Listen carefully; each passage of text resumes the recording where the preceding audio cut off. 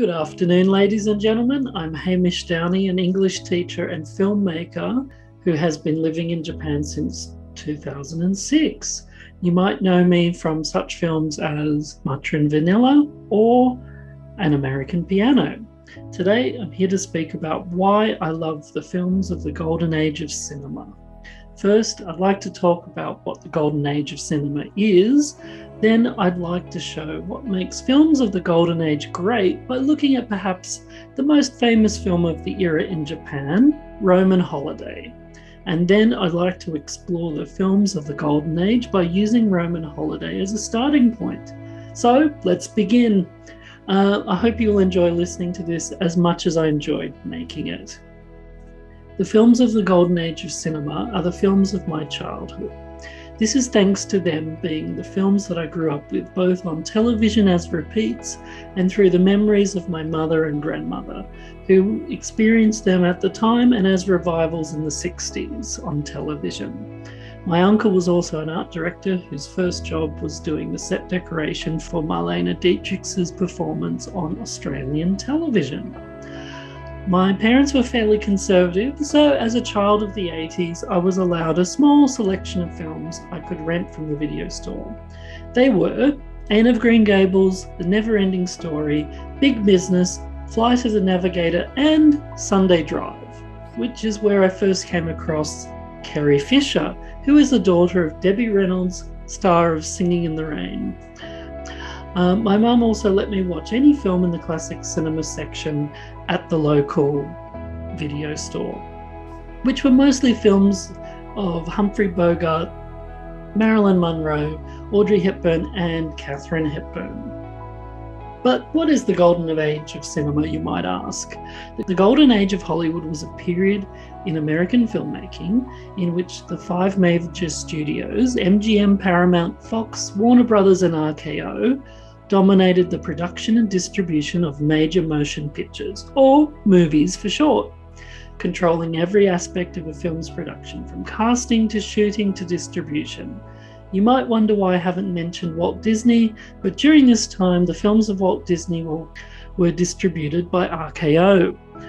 Although there's some debate as to when the golden age began and ended, most critics agree that it existed in some form from the late 1910s to the early 1960s. Over in England, my great-great-aunt, Annie Saker, who mostly worked in the theatre, starred in one of England's earliest and now lost silent films, The Life Guardsman, in 1916.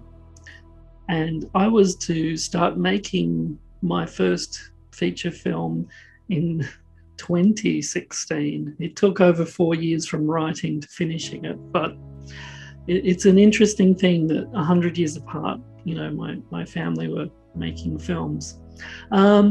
So anyway, this was a great era in film, the one where the language of cinema was purely visual and universal. A film made in any part of the world could travel anywhere and be enjoyed by all. However, all that ended with The Jazz Singer in 1927, the first sound film, sometimes called talkies. The first line in a talkie was, "You ain't heard nothing yet." And basically, talkies became so popular that very, very rarely do they make silent films today. Next came the pre-code era, which pushed the boundaries and gave us Marlene Dietrich and the films like The Blue Angel, Morocco, which has influenced the work of Madonna and Takarazuka, and Shanghai Express. Due to its boundary-pushing morals, there was an uproar, and in order to save itself from government regulation, Hollywood brought in the Hays Code, which coincidentally also ushered in the most famous era of the golden age, the glitz and the glamour of the mid-1930s to the early 60s, which only slightly predated the end of the Hays Code itself in 1968, which heralded the beginning of New Hollywood. You might know New Hollywood with such films like The Godfather.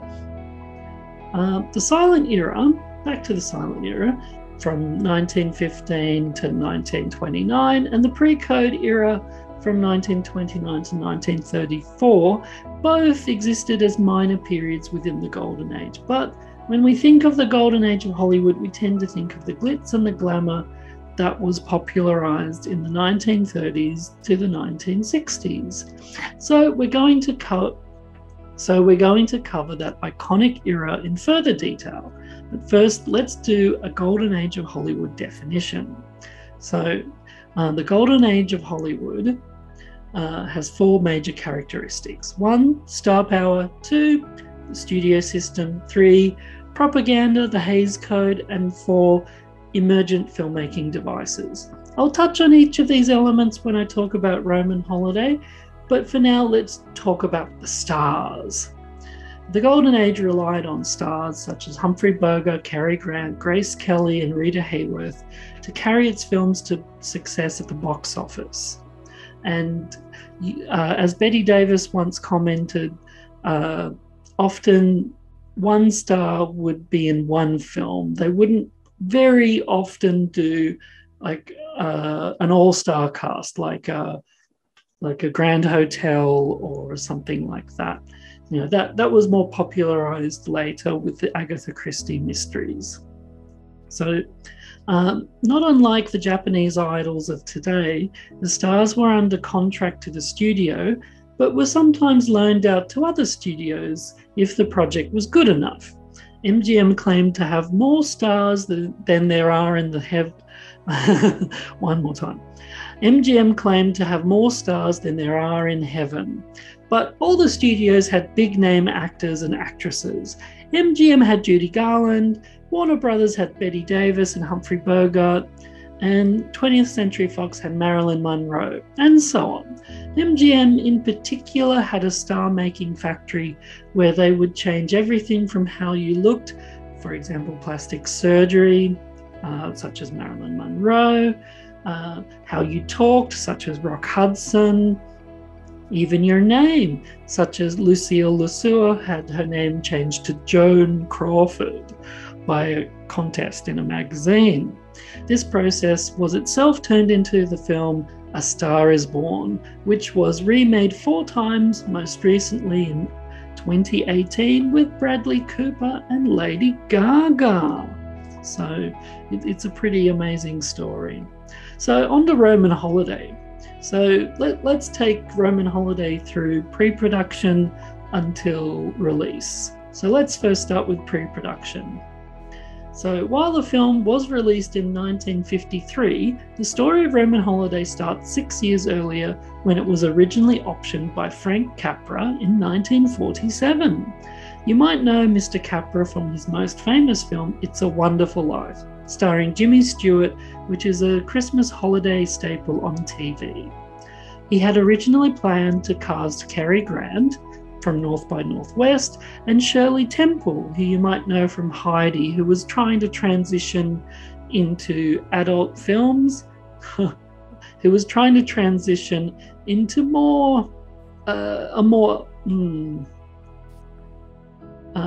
and who had originally planned, and Shirley Temple, who was trying to transition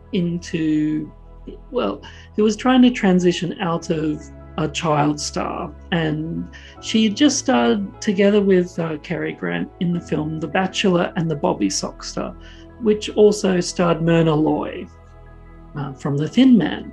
Now, the plot of Roman Holiday is actually a variation on his Oscar-winning classic It Happened One Night from 1934, starring Clark Gable from Gone with the Wind and Claudette Colbert.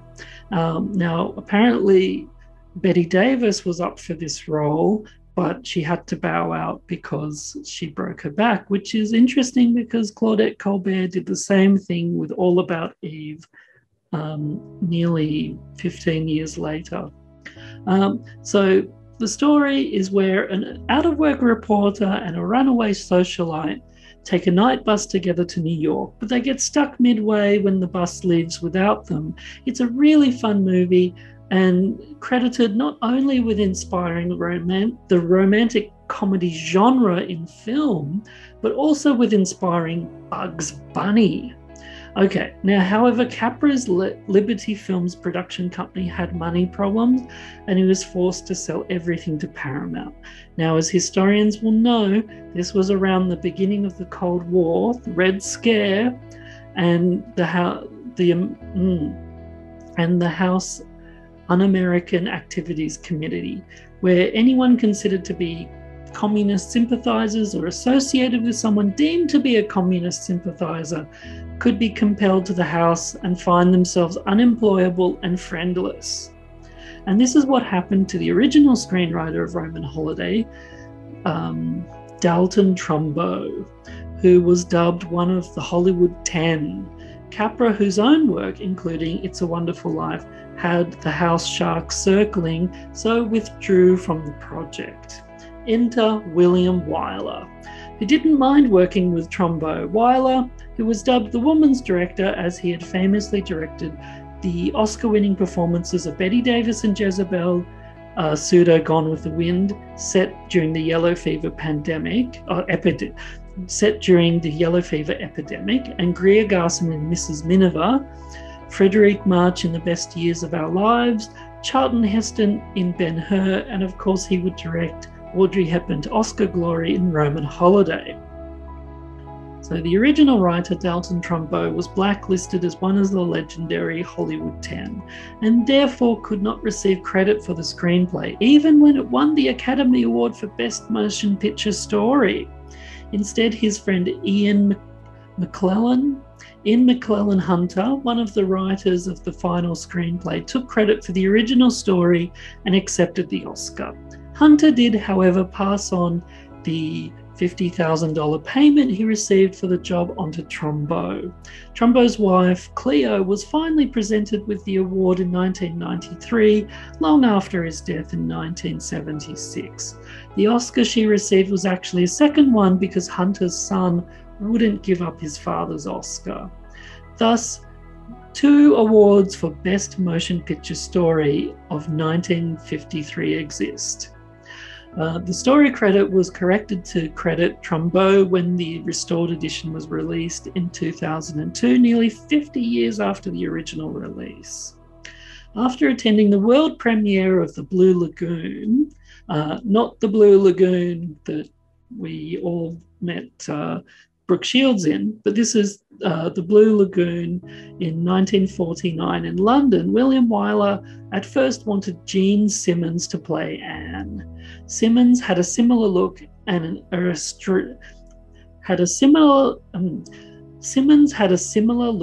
aristocratic atmosphere to Hepburn, mixed in with a touch of Vivien Leigh. She had a small but important role in The Black Narcissus with Deborah Kerr, and modern audiences may know Simmons' voice as she would later voice Grandma Sophie in the English dub of Howl's Moving Castle, alongside fellow Golden Age star Lauren Bacall, wife of Humphrey Bogart. Wyler left the project after an agreement with J. Arthur Rank organisation could not be reached in time. Then he moved on to The Heiress. After Wyler exited the project, George Stevens was brought in. Like many directors of the Golden Age, he had done everything from Swing Time with Ginger Rogers and Fred Astaire to Giant and A Place in the Sun with Elizabeth Taylor, alongside the likes of James Dean, Rock Hudson and Montgomery Clift. Stevens wanted to work with Taylor again, but after a deal with Paramount and MGM for Taylor's services was not reached, he declined to pursue the film.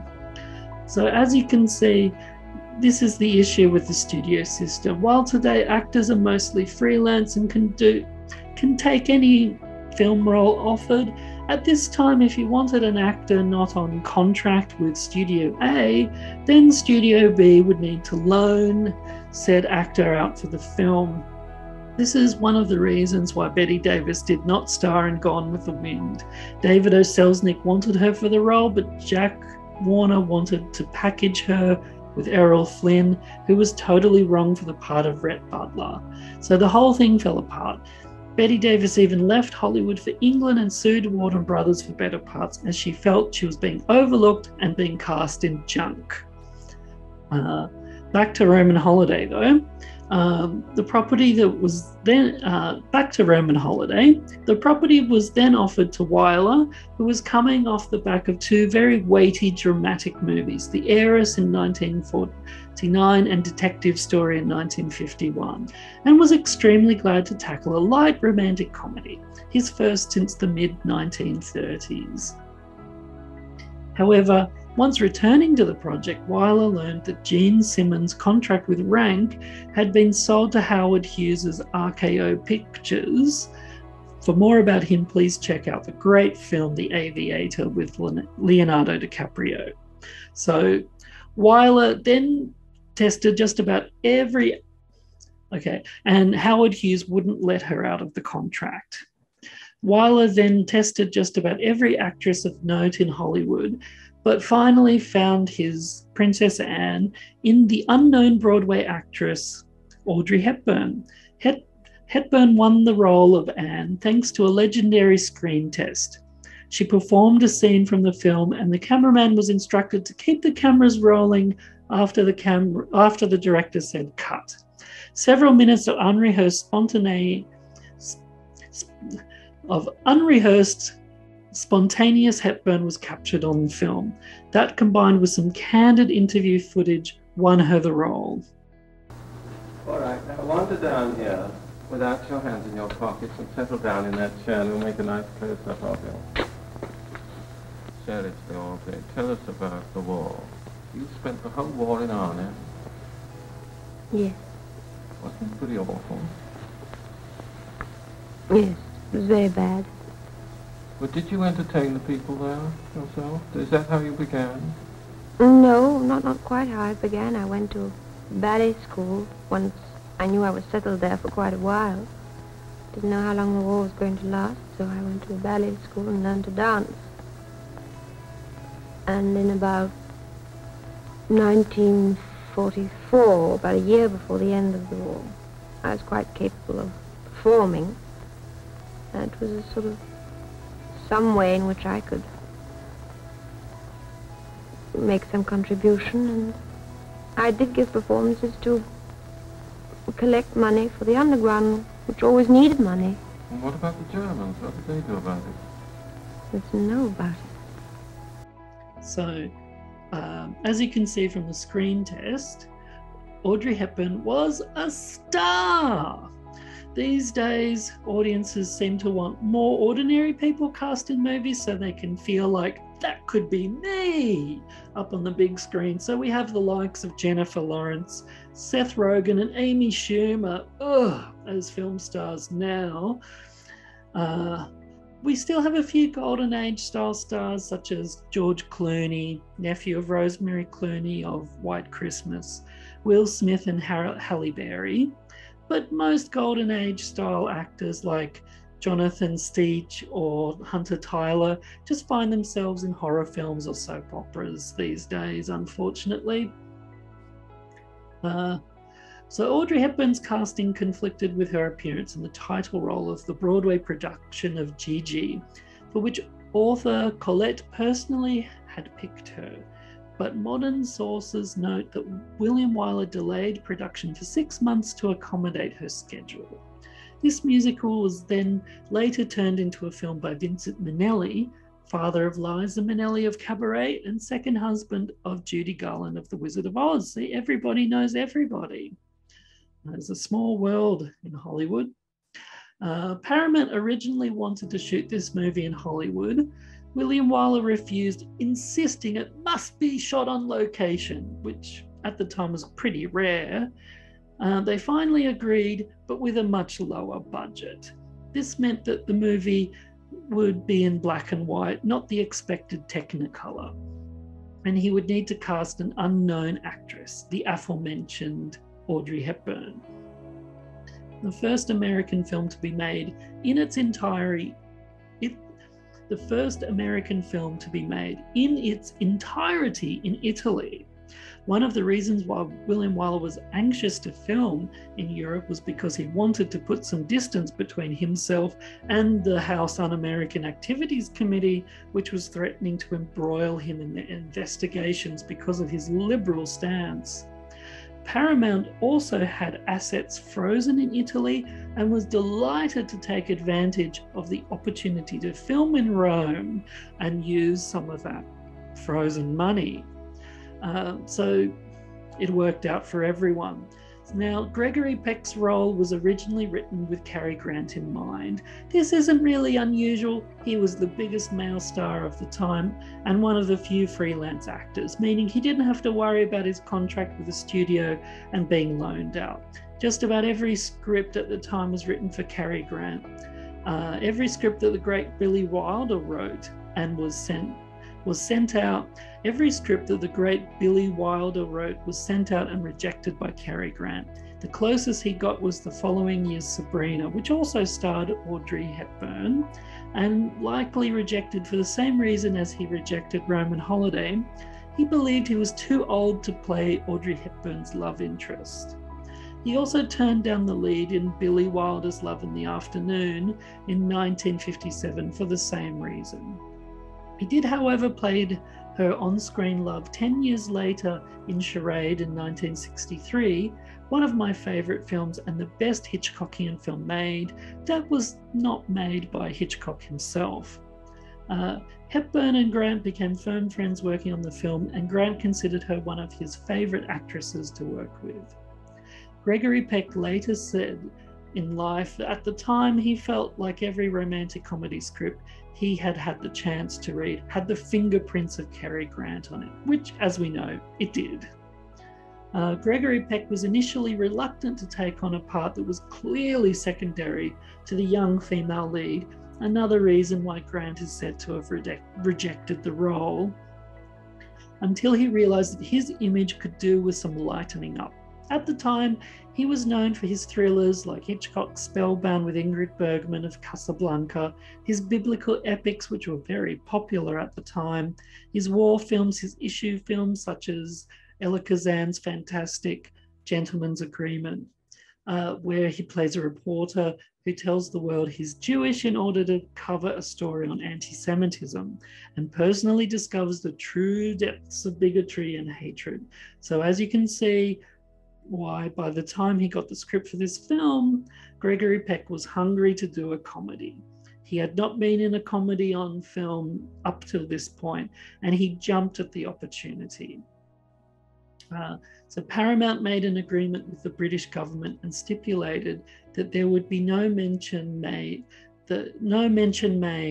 of a possible connection between the film and the British royal household, in particular Princess Margaret. A scene was shot for the sole purpose of establishing the princess was not British. So now onto the production. Some have said it was shot in black and white so that the characters wouldn't be upstaged by the romantic setting of Rome, and also because the black and white film stock was cheaper than colour film stock and processing. I can attest to this as a former film stock photography student. My goodness, they're expensive. Now, when Gregory Peck came to Italy to shoot the movie, he was privately depressed about his recent separation and imminent divorce from his first wife, Greta. However, during the shoot, he met and fell in love with a French woman named Veronique Pisani. Following his divorce, he married her, she became Veronique Peck, and they remained together for the rest of his life. The Roman summer was stiflingly hot, with the temperatures in the high 90s or, the high 30s for us outside of America. Crowds swarmed all over the locations, making huge impromptu audiences for the actors. Meanwhile, Italy itself was beset with clashes between political parties that resulted in strikes and unrest that threatened to disrupt production. Gregory Peck actually lost 16 pounds during the shoot because of the tremendous amount of work he gave and the fact that he only ate one sandwich during the day. My goodness, I guess that might be a way for me to lose weight. The country of which Anne is princess is actually never said. The introductory news flash lists a visit to London and Buckingham Palace as first on her tour of European capitals. There is also a reference to links with Western Europe, suggesting that Anne's own country is in Eastern Europe. The embassy ball sequence featured in the embassy ball sequence in the beginning of the film featured real Italian nobility who all donated their salaries to charity. The reporters at the end of the film were real too. At the beginning of the movie, the elder gentleman dancing with the Princess Anne says to her in Italian, "I absolutely want to die on the ship." Near the beginning of the film, the princess is in bed with a book about Alfred Hitchcock. Actually, Audrey Hepburn never got to make a film with Alfred. He planned to make a film entitled No Bail for the Judge, starring Hepburn, who had long admired his work, but it was never made. In 1959, a Paramount publicity brochure titled Success in the 60s had touted No Bail for the Judge as an upcoming feature film starring Hepburn to be shot in Technicolor and VistaVision. Fans of Hitchcock have called this project the most interesting of his cancelled projects. Obviously, this project was cancelled in order to film Psycho with Janet Leigh, Anthony Perkins and Vera Miles, and starting the modern horror slasher film 20 years before Janet Leigh's own daughter, with Some Like It Hot star Tony Curtis, Jamie Lee Curtis in Halloween. So, in a scene shot shortly after Anne and Joe meet, she quotes a line from a poem and they disagree about who wrote it, John Keats or Percy, I'm going to mess this up, but Percy Bysshe Shelley. Joe was right, by the way. The poem was by Shelley. Soon after, there is an important scene on the famous Spanish Steps. Keats and Shelley both lived in Rome. Keats in a house right at the bottom of the Spanish Steps. The house is now a museum, and the Keats-Shelley house, devoted to Keats and other romantic poets of the same era. You wouldn't see films today quoting poetry very often, although, spoiler alert, my film, Matcha Vanilla, quotes Japanese poetry. So Princess Anne, unrecognized by Joe, as well as doped and drowsy from the doctor's sleeping drug, recites a poem. If I were dead and buried when I heard your voice, beneath the sod my heart of dust would still rejoice, which prompts Joe to declare her well read. The poem is actually an original work by Dalton Trumbo, the blacklisted writer. So a little bit of self-congratulations in there, but it's a nice little poem.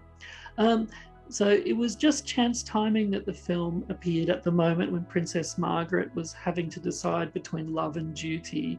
Apparently the script had been kicking around Hollywood for about 10 years with nobody backing it, which is kind of funny. Interestingly, the airplane carrying the royal family is an Italian, I'm going to mess this up again, Breda Zapata BZ.308, which was designed for routes across Europe and across the Atlantic. First flown in 1949, this airplane was only 3 years old at the time of filming. Unfortunately, production was cancelled due to a shortage of orders. So the airplane in the film was the prototype. No others were ever built, interestingly. Now on to post-production. With a budget of about 1.5 million and so I should really write this, put this later. So post-production. After filming, Gregory Peck informed the producers that as Audrey Hepburn was certainly going to win an Oscar for this, her first major role, they had better put her name above the title. They did, and she did. During the documentary A Conversation with Gregory Peck in the year 2000, Gregory Peck told the audience that watching Audrey Hepburn in her first starring film role in Roman Holiday was like watching a flower suddenly come to bloom, and saying that she was born to play this princess. At the end of production, Paramount Studios presented Audrey Hepburn with her entire wardrobe from the film, including hats, shoes, handbags, and jewelry. They were intended as wedding presents because but unfortunately soon after production, Hepburn ended her engagement to James, later Lord Hanson, a businessman that she met during the production, funnily enough. So both of the actors had met potentially their future, one his future wife and the other one potentially her future husband. So Audrey Hepburn won the 1953 Best Actress Academy Award for Roman Holiday. This was after the film, which had a $1.5 million budget, had brought in $5 million at the box office. So a huge, huge hit. So on March 25th, 1954, she accepted the award from the much revered Academy President, Jean Hersholt. So Audrey Hepburn was so overwhelmed at winning an Oscar for the film that she took the wrong route to get to the stage, gave a breathless speech, and left the trophy in the ladies' room. She and the Oscar were soon reunited, however, and lived happily ever after. And Audrey Hepburn was performing on Broadway on Ondine with her future husband Mel Ferrer when she won Best Actress for Roman Holiday. Later that year, she won the Tony Award for her performance in Ondine, making her one of only 2 actresses to win the Tony and the Oscar Award in the same year. Ellen Bernstein is the other, winning for Alice Doesn't Live Here Anymore in 1974, and the Tony for Same Time Next Year. The lead's tandem use of the Italian Vespa 2-stroke scooter kindled an unprecedented public interest in the vehicle after the movie's release. Funnily enough, a lot of the film's success was attributed to the public's fascination with Britain's Princess Margaret, who was creating a stir with her highly publicised relationship with commoner Peter Townsend. The princess was forced to renounce her true love because he was divorced and marry more suitably and someone of her own class. But apparently he still was and remained the love of her life. In the 1970s, both Gregory Peck and Audrey Hepburn were approached with the idea of a sequel, but the project never came to fruition, unfortunately. But perhaps it's for the best, because sometimes sequels aren't quite as good. So in addition to a Paramount contract and instant stardom in America and Europe, Audrey Hepburn gained a major celebrity in Japan due to her role in the film. Her hairdo was copied by many young Japanese women. In October 1991, the Writers Guild of American West, acting on the recommendations of its ad hoc blacklist credits committee, officially credited Trumbo with the film's story and awarded him with the same Guild screenplay prize that Hunter and co-screenwriter John Diaton shared in 1954. Although he refused to attend the ceremony, Hunter also won an Academy Award for Best Writing Motion Picture Story, which AMPAS restored to Trumbo posthumously in 1993. William Wyler's longtime collaborator Lester Cogning went to Rome to work on the script, but also did not receive credit because of blacklisting. So, as you can see, this is one of the big features of, unfortunately, of the golden age, is this, the propaganda of the era. So, included in the film is included in the American Film Institute's 2002 list of the top 100 greatest American love story movies, included among the same AFI Institute's 2000 list of the 500 movies nominated for the top 100 funniest American movies. And in June 2008, it was ranked number 4 on the same AFI Institute's list of 10 greatest films in the genre romantic comedy, and just recently played again on Japanese TV. Roman Holiday is undeniably a classic film. So to sum up, I like the golden age of cinema because I grew up watching these films. So that's what cinema is to me. I have a personal connection to the golden age because it represents the youth of my grandparents, and watching Bette Davis and Audrey Hepburn feels like I'm spending time with my grandmother. I like these films because the actors and the actresses were truly stars. It was not about trying to be the boy or the girl next door like today, where every actor is named Chris and actresses post photos on social media of their ordinary lives and pets. The message of today seems to be, we could be anyone, therefore you too could be a star. The message of the golden age was that these stars were mythical gods. A lot of bad came with that, but there were some really good films. It's a shame that many non-white stars weren't given the roles they deserved, like Dorothy Dandridge, Eartha Kitt, Miyoshi Umeki, and Anna May Wong. They all deserved more. It's not perfect, but there are some great films like Roman Holiday that are worth exploring. Today, films are mostly made for 13-year-old boys, whereas in the golden age, except for animation and some cowboy flicks, films were made for adults. The rules were strict, so the stories and the scripts had to be smart.